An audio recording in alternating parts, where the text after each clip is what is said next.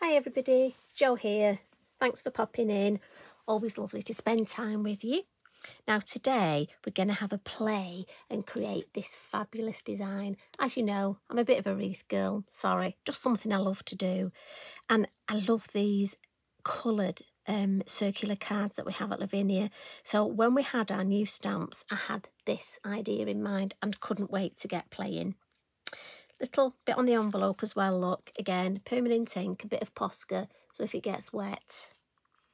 Now, this is the idea, and I have to say, I am thinking a Christmas version, so we'll go with an autumnal one for now. Now, some of you I know are going into spring, so you could make your own spring version, just saying. Again, mix and match it in your head. So we're going to use, so I'm just going to move that, pop that over there. We're going to use these round card blanks. Now this one is this lovely sort of charcoaly grey colour, lovely quality. And then they do come in white and cream as well. I have to say I do think the cream's very classy. It's difficult choosing a favourite, but then I'm not very good at choosing a favourite anyway. So I'm going to use this beautiful colour, and a few of you had asked me what you would do on one of these, so here we go. Now, I know some of you recently have had a bit of a problem with being able to stamp your circles, so my suggestion is use one of your lovely circle masks. And for this, we're going to come in first with our white PanPastel. And this one is the pearl medium one, and the applicator. Oh, look. We've got some extra bits there. I'm just going to tap that off in the bin. So I'm going to pop that in the middle. And I'm just going to do a little bit like we would if we were using our stencil brush to create a circle. And it's just two things. It's going to give me the shape, but also it's going to give me that lovely... now I'm thinking wedding cards. I just want that sort of, this is lovely with ink on your white card. We've done this on the multifarious card, and it just gives a sort of a suggestion of colour, but also helps you know where to stamp. So I'm going to take that out of the way, and I'm almost going to smudge that because I've still got my circle, but I just almost want it a little bit more fuzzy. And then I'm going to come in with my finger and just fuzzy, and that's the only way I can almost blend the edge so it's a little bit more fuzzy. I don't want it to be stark. I want it, and I think it looks quite magical when you blend the end. Look, you get that lovely mystical sort of feel, and that's the sort of idea. And also for me, it almost helps set the PanPastel. The more actual pastel I think you've got on your work that's loose, the more it's going to smudge. But once I've smudged that into the card, I've less chance of it moving. So we'll wipe that and put that away. We'll put our lid on there. And it just gives me that lovely sort of magical glow. So we'll add a little bit of stamping. And I'm going to come in first with, and this is on the oak leaves, this one. We'll use some permanent ink, and first of all, we're going to use pine cone. Now, because I've got an idea of where to stamp this look, it will help with me to get that lovely wreath shape. Now, I reckon we get 4 of these, and this is just my first basic stamping. We're going to add more to it, so again we're going into that flower arranging mode. So this is our core bit, our structure behind. And this 4th one, oh, got a bit of ink on that block, let's get rid of that. And this one is just going to marry up the 2 there. Lovely, and we've got that lovely shape. And again, we'll give that a wipe. I don't want Mr. Inky Binky to feel left out, do I? And pop that back on there. So to add a little bit more shape, I'm going to bring in a couple of my stamps from the flower pots. Now, as you know, I'm a bit of I love these. I have a thing of these.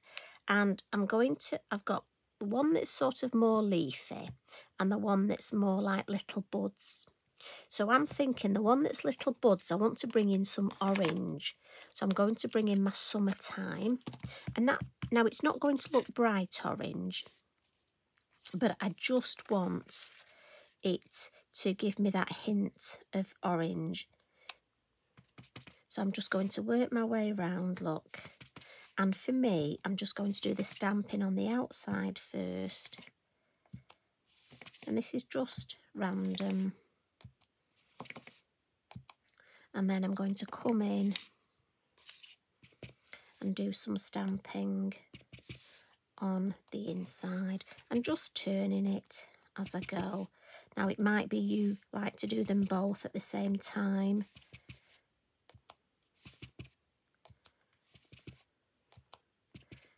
Just going to add an extra one there. Then what I'm going to do is actually put it, so that's my base, that's my card opening, and just have a look and see. And I actually think I want another one there, and I'm looking at that shape, that overall shape, and actually I think I'm going to put an extra one there. Right, I like that. So lid on there. And then this lovely feathery one, I'm going to come in with our lovely Brilliance, our pigment, this Moonlight white ink pad. And like I say, I'm thinking for the Christmas version. And I just want to add some white look. And I love how that looks. So again, I'm going to work my way around the outside first.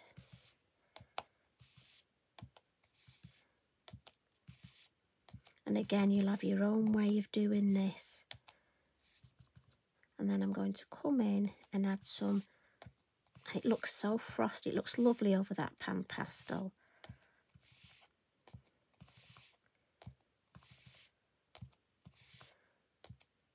So again, if I just pop it the way, and I'm thinking just another one there, maybe second generation.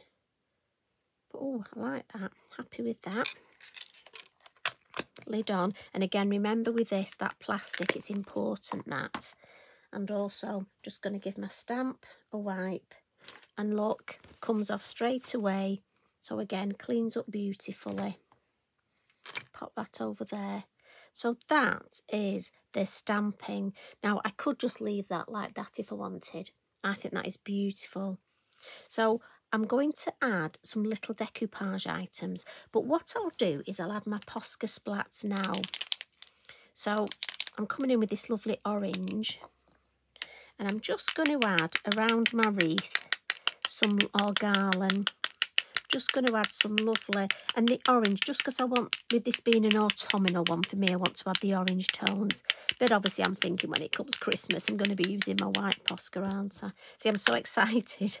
I want to do my Christmas one now. I don't know about you, but I get like that when I start crafting. So we'll pop that up there. And what I need to do now is just create these lovely, oh, I've got to stamp my bird. So before we create those, we'll stamp ourselves a little bird. See, it's a good job I picked that up. Right, so get our little bird. And I'm thinking, where are we going to stamp him? Let's stamp him on this one. I'm going to stamp him in brown. I don't want to bring black in because obviously I've used brown and autumnal colours, haven't I? So we'll go back to the brown. Now, I may just get my head over this. I'm thinking, should we put him on this one here? Yeah. And he's actually planted, so happy with that. So I can put that over there to dry. And get back to our main features, which is we're going to stamp the lovely pumpkin pad and one of the ickle pumpkins. And again, I'm really into using up my scraps. I'm going to stamp these in brown. And don't worry, I have got some that I've cut out, so we'll colour one and then we'll... But I have got them cut out ready. And let's get a ickle pumpkin.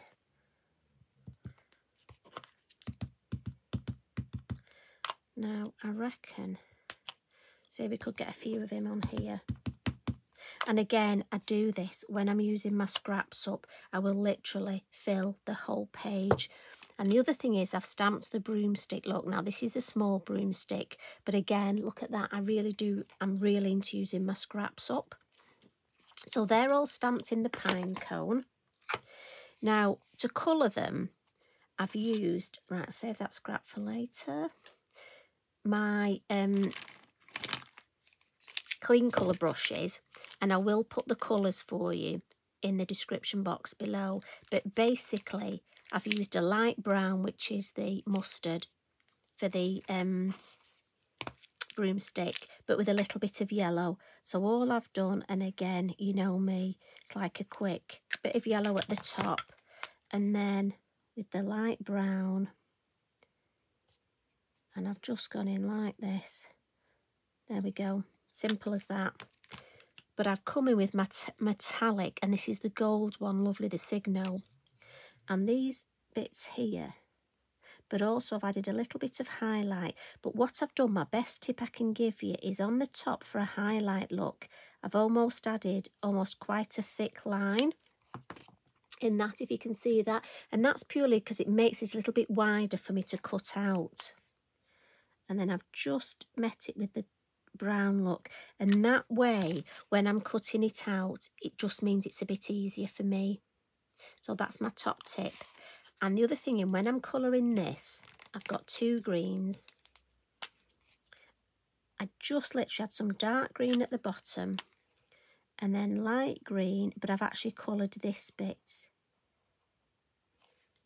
So when I cut it out, look, can you see I cheat a bit and I cut the whole of that, so it's a whole circle there.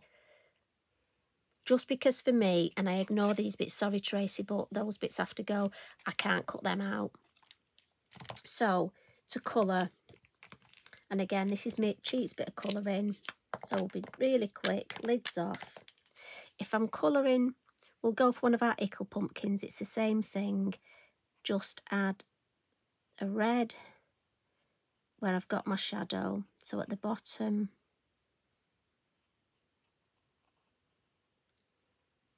And Tracy's drawn the lines where you need the shadow. And then with my deeper orange, if I want it a bit deeper, look, I can pick some of the red up. So we'll pick some of the red. So this is a bit, oh, that's a lovely colour. Just pick the red. It'll go back to orange, don't worry. Just helps blend it. If you have a harsh line anywhere, just pick some more colour up and blend. And then for this one, I'm going to come round the eyes with the yellow. And then I've got a lighter orange, which I'll then fill in that gap.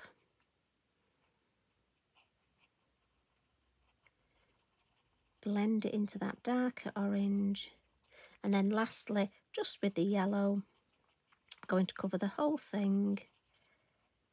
And for me, that's a very quick, cheats way of colouring but blending. And as it dries, you'll see those colours look beautifully together. And they almost blend even more. And then I would come in with my gold look and just add, got these lovely dots. Tracy's put the dots where we want.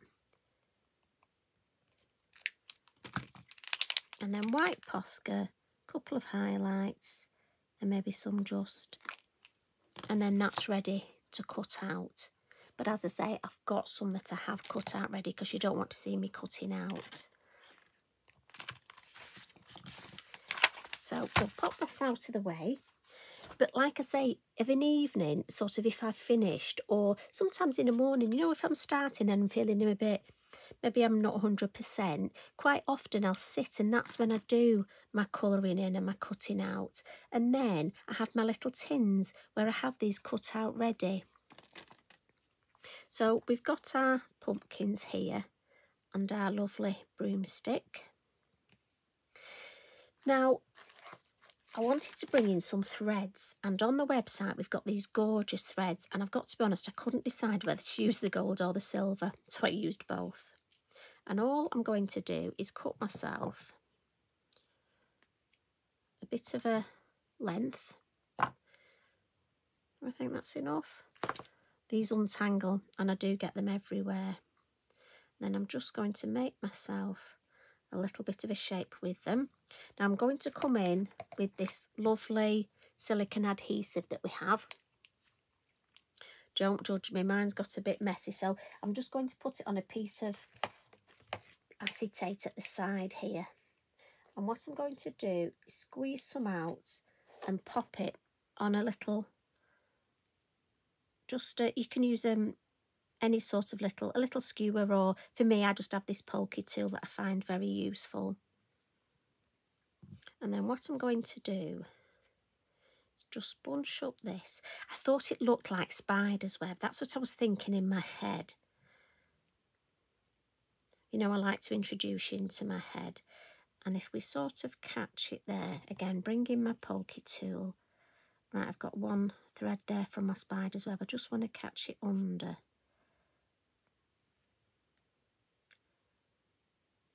Will you just get under there? Come on, thank you. Right, give my fingers a quick wipe. And then I've got my larger pumpkin. So again, turn it over. Get myself a nice big blodge of my glue. And then I'm thinking that can go here. And again, shape this one. I always think they're nice if you can just shape them a bit.